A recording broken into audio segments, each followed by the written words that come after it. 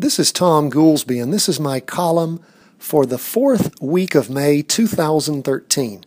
It's entitled, SBI Transfer to Public Safety, a Smart Move. Attorney General Roy Cooper's recent dog and pony show was an embarrassment to his office. Cooper had gotten wind that Senate budget writers were planning to transfer the State Bureau of Investigation, that's the SBI, from Cooper's control to the Department of Public Safety, that's DPS. The long-serving Democrat Attorney General wants to keep the SBI, but the best excuse that he could come up with was that he needs agents to fight public corruption. Now, can anyone remember any heavy lifting by Cooper during the investigation of former Governor Mike Easley? What about the investigations of Purdue's henchman who recently entered criminal pleas? Cooper, not known as a litigator, needs to come up with better arguments for his case. Apparently, he didn't read the budget document very carefully because the agents tasked with the small public corruption section, less than a dozen in number, were actually left with him. As for the rest of the SBI, they're being sent to the Department of Public Safety, where all the state's other law enforcement agencies reside. Word from the agents in the field is that they'll be glad to be under Department of Public Safety Secretary Karen Shanahan, who, unlike Cooper, is a former assistant United States attorney and a seasoned prosecutor. Another thing that Shanahan has going for him is that he has no embarrassing legacy of presiding over multiple fiascos, as does Cooper. This is the same Attorney General who presided over the debacle at the SBI, where agents withheld exculpatory evidence or distorted it in more than 230 cases over a 16-year period. Cooper was made aware of the problems as early as 2005 when he was pressed by activists and the media to look into the case of Floyd Brown.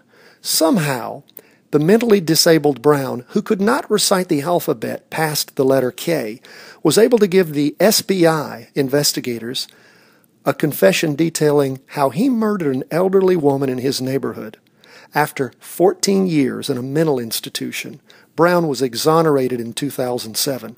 For his part, Cooper never bothered to order an investigation into the case until 2009. Even then, he only did so in face of a lawsuit. When he's not committing malfeasance, he's committing nonfeasance. In other words, Cooper is missing in action whenever hard choices need to be made. Take, for instance, the recent fight over restarting North Carolina's death penalty and repealing the ill-named Racial Justice Act. Why wasn't Cooper at the General Assembly, standing toe-to-toe with district attorneys from across the state? He was nowhere to be found. What about the General Assembly's call for North Carolina to stand with other states in fighting the socialized medical mandates of Obamacare? Cooper said no, he wouldn't help.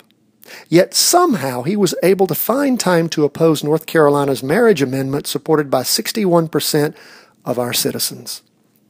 In the end, we have an Attorney General who is neither a fighter nor a leader, and not much of an administrator either. His justification for keeping the SBI is that he wishes to use it for public corruption cases when less than a dozen agents are assigned to that unit. Cooper personally has no track record of a successful prosecution. In fact, the North Carolina Attorney General has no constitutional authority to prosecute anyone. Senate budget writers decided to place the SBI with the rest of the state's law enforcement divisions in order to enhance coordination among these agencies. Significant savings of up to $2 million a year are expected from consolidation starting in the second year.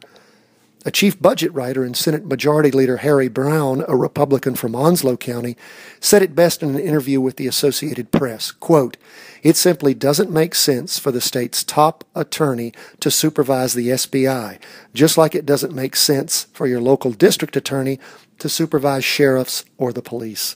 Senator Brown, an auto dealer by trade, didn't need a law degree to come up with his common sense answer.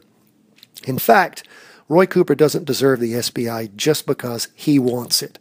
Instead, hardworking SBI agents deserve a place with the rest of the state's law enforcement in order to be fully utilized, and the people of North Carolina deserve to save $2 million a year. I'm Tom Goolsby, a state senator, practicing attorney, and law professor. I'm co-chair of Judiciary I and the Justice and Public Safety Appropriations Committees.